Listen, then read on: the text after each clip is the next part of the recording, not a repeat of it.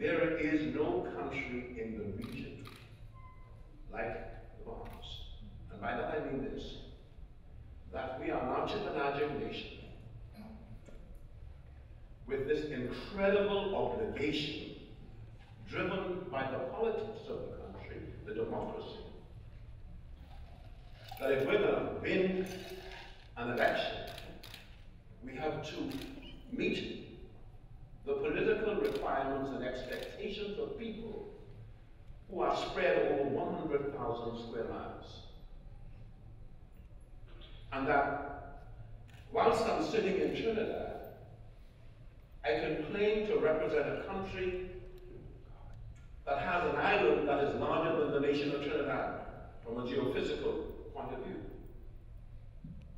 And that my obligations to the people, though few, relatively speaking, who live on the island of Andros, are no different to that of the obligation of the government of Trinidad. So just as Trinidad would ask for a port, or Barbados would ask for a port, or St. Lucia would ask for a port, I have to ask for a port for 10 different islands. I then have to ask for a port for different keys that we small islands. So I have to replicate or duplicate infrastructure. The Bahamas is complex in the context of there being a compelling need for innovations and creative policies, pushing the envelope and being able to get the private sector to understand that we must necessarily be in partnership one with the other. That is now a personal philosophy that I, as Prime Minister, believe.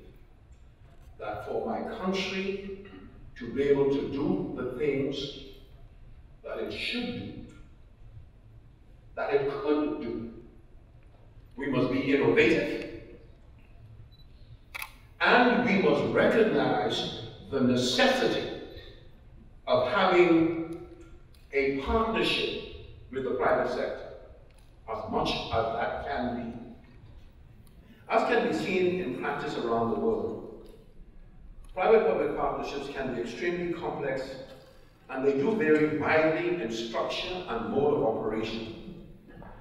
At the very basic, they simply constitute a contractual agreement under which the private sector both provides a public sector service or manages public sector assets that would otherwise be provided or managed by the public sector, and assumes substantial risk in the process, be they financial, technical, or operational. The main reason that governments would contemplate such arrangements is that they offer the possibility of an improvement in value for money for the government. This is achieved through the transfer of risk to the private sector, where it is best placed to assess and handle those risks.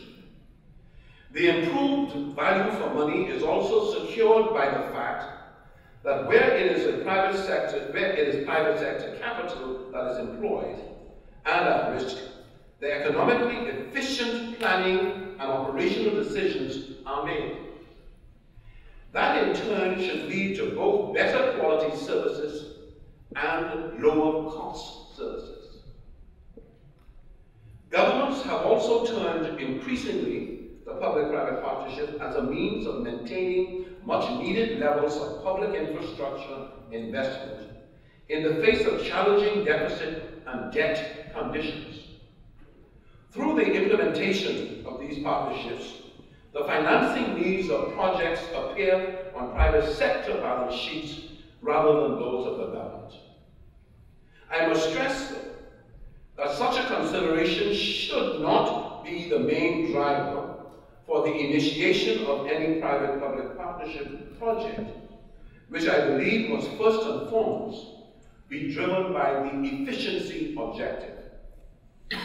To pursue these partnerships merely for the fiscal benefits may prove illusory and lead to unsatisfactory results for both government and the public.